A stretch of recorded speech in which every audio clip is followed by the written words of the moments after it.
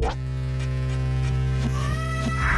ACL, or your anterior cruciate ligament, helps connect your thigh bone or your femur to your shin bone or your tibia. So when you're running, cutting, pivoting, and jumping, you need your ACL to help stabilize your knee so it doesn't rotate too much.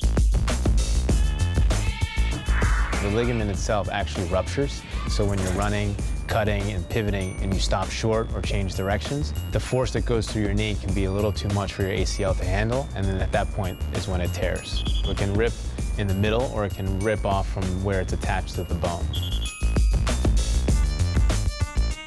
So football players are tackling each other. If they plant their foot on the ground and somebody hits them on the outside or inside of their knee, their ACL is very vulnerable to being torn. But also it can happen just from running and cutting and pivoting, and there doesn't have to be any contact at all.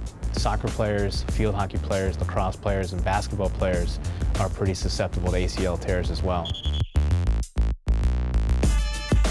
The first thing that we recommend that you do is get into a good course of physical therapy, because we want to help decrease the swelling in your knee. We want to help improve your range of motion and get your quadriceps strength back. If you're young and you're active and you do want to return to cutting and pivoting sports, we do recommend that you have it reconstructed.